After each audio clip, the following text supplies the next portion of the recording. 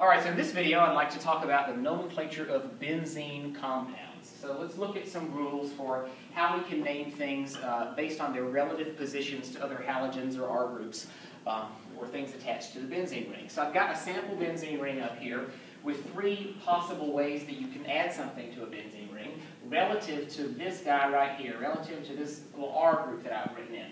So if we have something one carbon away, then it's just called ortho to whatever this group is.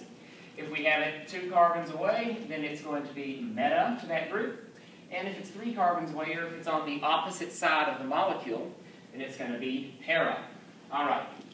So let's look at an example where we can use this kind of nomenclature. We don't need to use any numbers or anything like that. Don't need to go about bothering the chain. We need to go about numbering the chain. We have a benzene right here, and we have 2 chlorines on it. Well, how far apart are these chlorines? Well, let's take one of them and see that they are 1, 2, 3 carbons away from each other here. And that means that they are on the opposite side of the molecule, so that makes them para to one another. So you don't need to write in dichlor or anything like that, because when you say para or meta, you're saying that these groups are the same.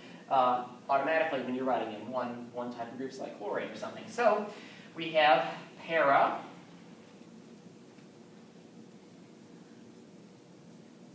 chlorobenzene. All right, now if you've noticed, I have written P in parentheses next to that. That's because you can also just write P chlorobenzene. You don't need to write out the whole word para. That's understood as the same thing. All right, now let's look at a compound where we're not going to be able to use this type of system up here. We're going to have to actually number our carbons.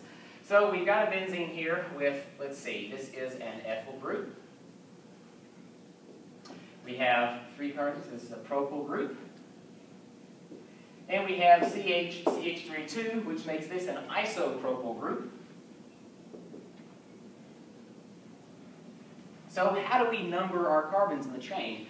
Well, we're just going to go about this alphabetically. Ethyl is going to come first, so this is going to be our first carbon.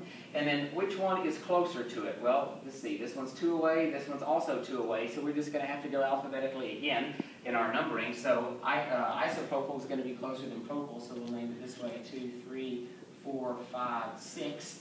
So now we've got our carbons here. So this ethyl group is at carbon 1. The propyl group is at carbon 5, and the isopropyl group is at carbon 3. So when we go to name this guy, we will have 1 ethyl,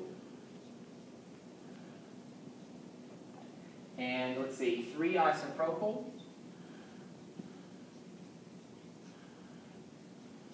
and 5 propyl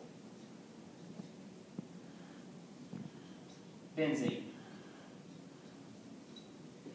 So that's the name for this guy: 1 ethyl, 3 isopropyl, 5 propyl benzene. All right, so let's name this guy right here. Well, what do we have? We have 2 nitro groups.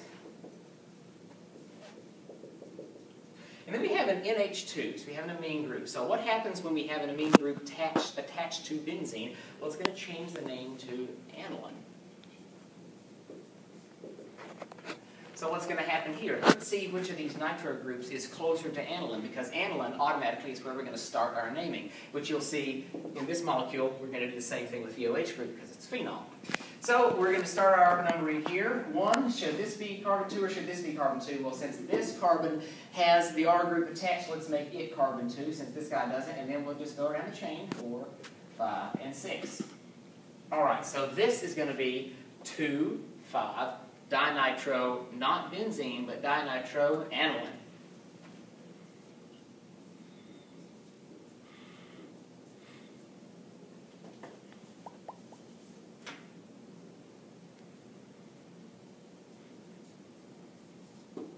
All right, 2,5 dinitro aniline. Now, all right, let's look at our last compound here. Now, as I alluded to earlier, we have this OH group attached. Well, because we do, that makes this molecule phenol. So we're going to start our numbering right here, 1. And of course, since bromine, we have nothing over on this side, we have a bromine right here, we're going to continue our numbering here, with this guy being number 2. 4, 5, 6. All right. So what do we have here? We have 2, 3, dibromophenol. Sorry, be a comma.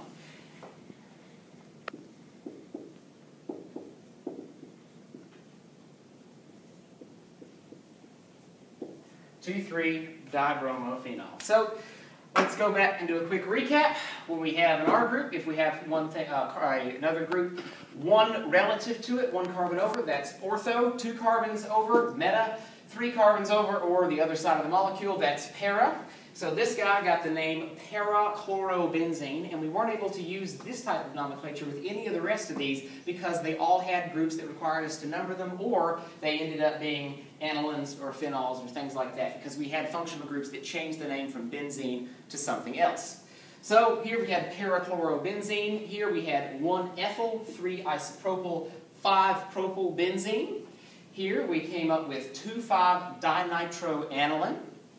Here we had 2,3-dibromophenol. So that's a quick recap of nomenclature of benzenes and a couple of simple examples.